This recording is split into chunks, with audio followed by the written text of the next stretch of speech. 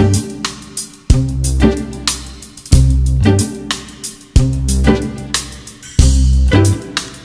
everyone, welcome to this video on vectors. This is the first video in the series on vectors for the P1 syllabus. In this video we're going to be looking at the first two bullet points using the standard notation for vectors, talking about all those, and carrying out addition and subtraction of vectors and multiplication of a vector by a scalar, and interpreting these operations in geometrical terms. So it's just worth noting here the definition of vector and scalar, so we're going to be talking about that in this video.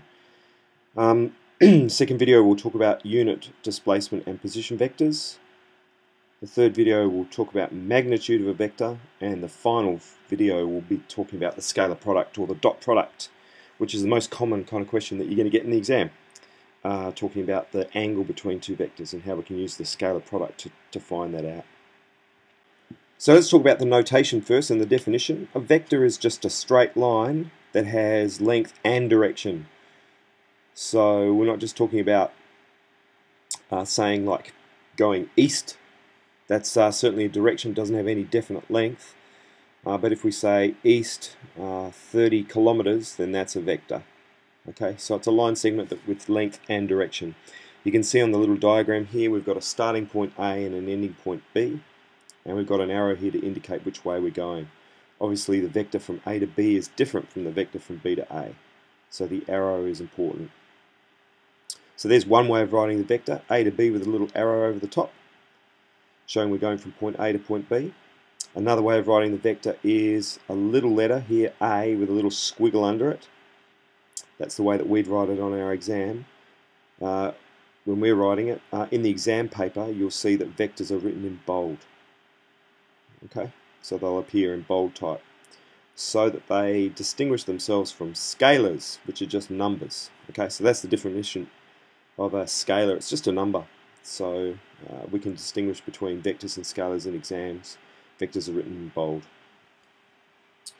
Okay, another way that we write vectors is like this. Now you can see we've got some kind of brackets here. Kind of looks like a fraction, but it's not.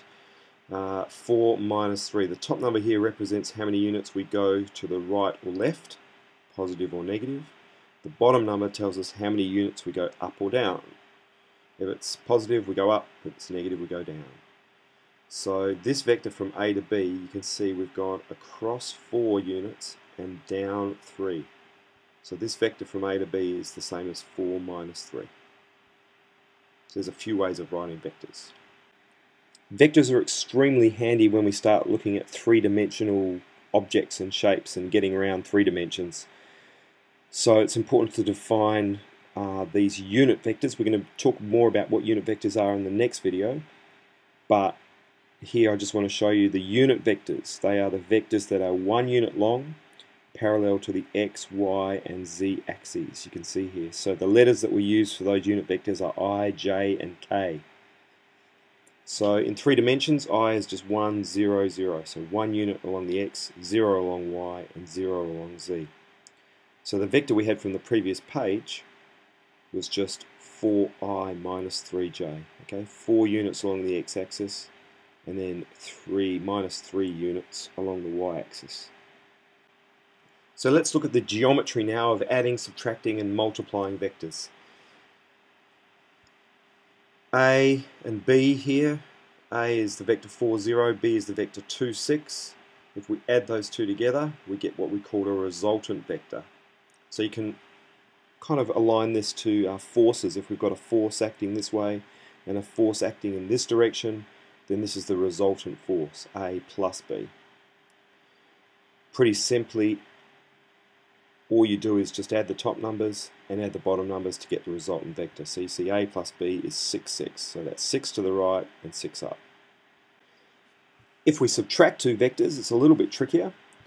If we go A minus B, really what we're doing here is we're saying A plus negative B. That's the same as A minus B. So we're starting with the vector A and we're adding on the negative of the vector B. So if B is 5, 7, then negative B is negative 5, negative 7. You can see I've drawn negative B over here. So negative 5, so that means back 5, negative 7, down 7. So there's the resultant. We have A, then from the end of A we add on B, in this case add on negative b, and we get a minus b. Algebraically it's real simple. A minus b, 4 minus 5 is negative 1, 2 minus 7 is negative 5. So it's really easy to do algebraically, adding and subtracting, but you need to know what it looks like as well. Lastly, we're just looking here at the effect of multiplying a vector by a scalar, that is, by a constant. So if we just take the vector c, which is 1 minus 1, if we multiply that vector by 3, you see we get a vector that is 3 times the length going in the same direction.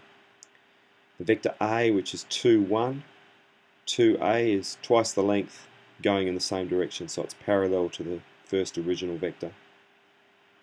Here's the vector b, which is 0, minus 4, minus a half b. So this one's a little bit trickier. A half b means it's half the length, as you can see. The negative means it's going in the opposite direction.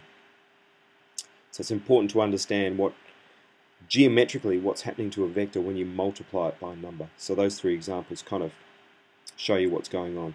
And these same ideas work for vectors in 3 dimensions. So if we have a vector in 3 dimensions, we multiply it by 2, we'll get a vector that's twice as long in the same direction.